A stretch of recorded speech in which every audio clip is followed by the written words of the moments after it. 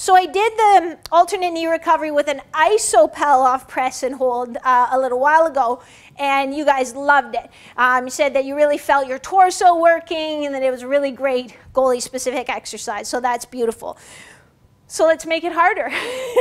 So again, we talk about sometimes adding cognitive demand, and this is a pretty small cognitive demand, but you'll see how much harder it makes the drill. So instead of just holding here, what you're going to do is do a Pallof press, and you're going to keep this type of rhythm regardless of what your legs are doing. So and from a biomechanical perspective, when I'm here, not that much load on my torso. It's not trying to pull me off balance that bad. But when I'm here, it's a longer lever. There's a lot more force. So it's going to be different types of forces at different times. And I'm not really trying to time it with what my legs are doing.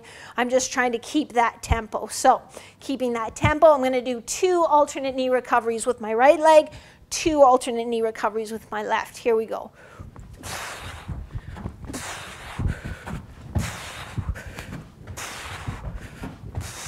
I think I did a bonus one. So you can see how, you know, sometimes I wanted to get almost the same tempo with my legs, or I lost count of what I was doing. So it really does add a cognitive demand, but also it's just that much harder to stabilize. What you do on the ice is so predictable, which is why it's such an amazing position, why I love training you guys so much.